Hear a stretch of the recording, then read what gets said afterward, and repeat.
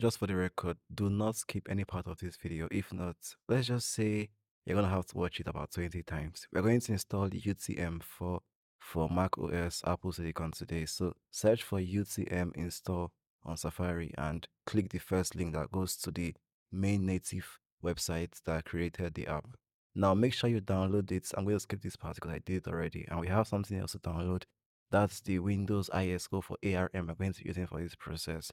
So I'm going to paste the link of this in the YouTube description. So check that for it. But I'm going to open the link that I already have and I'm going to download it for you to see how I do it.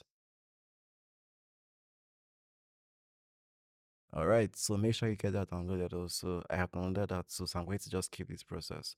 So now go to your downloads folder and you can see UTM and the ISO both downloaded. So make sure you have those two. And now time to install UTM. So double click on the DMG and drag it to the app folder and it's going to copy and it's done installing. So open UTM, click create a new virtual machine and Windows.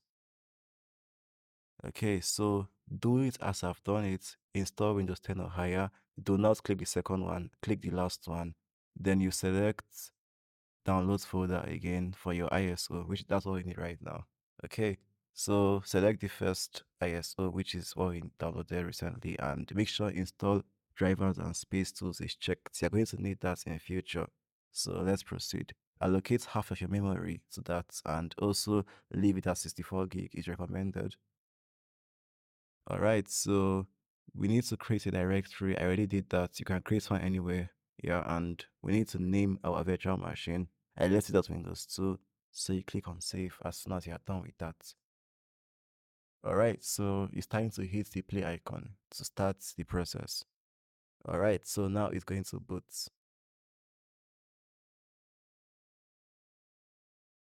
All right, so it's currently booting and you can see we are in the area where we installed the Windows and everything's going to go very smoothly here. I do not have a product key, neither do you. Click on that.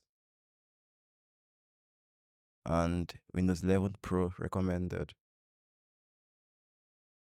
Also accept terms and conditions and install Windows only in bracket advanced and press next. So now it's going to begin the process. Yeah, I had to fast forward this to 20x speed. Yeah, just to save time.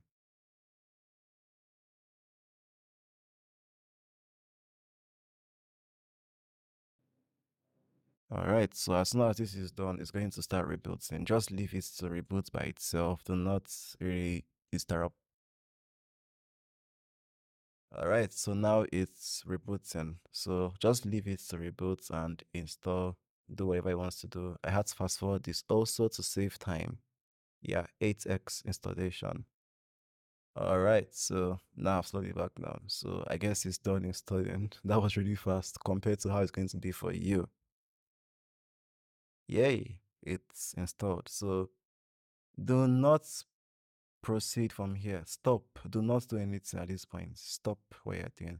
Fn, Shift, and F10, we need to click all three to open command prompt to activate network.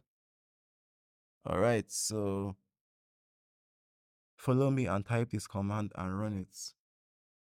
oobe /bypassnro and hit enter. Yeah, so that's going to prompt it to restart and now it's restarting. Let it restart.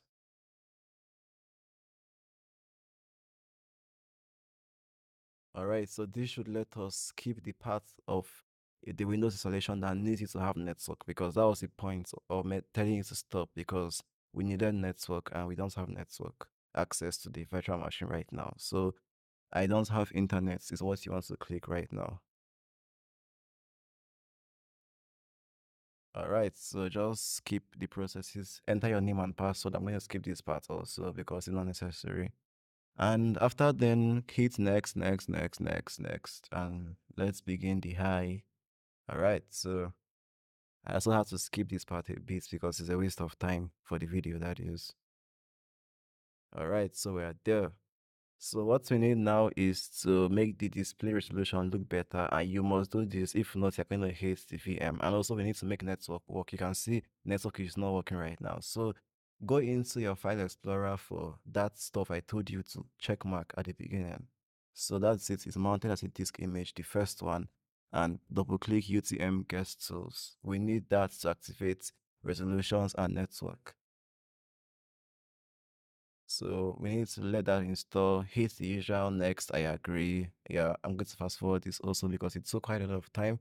And after that, it's going to prompt you to reboot and allow it to reboot. Yeah, now it's rebooting. It might behave weirdly with the scaling while doing that, but ignore it, it's done rebooting.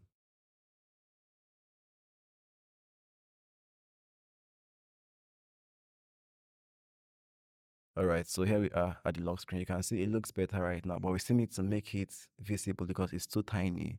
Yeah, but we can see the resolution works. Also, network is working, so that's a good sign. Now go to display settings, and I recommend 2560 by 1600 with 200%, although it took me a bunch of testing to get that, but that's it.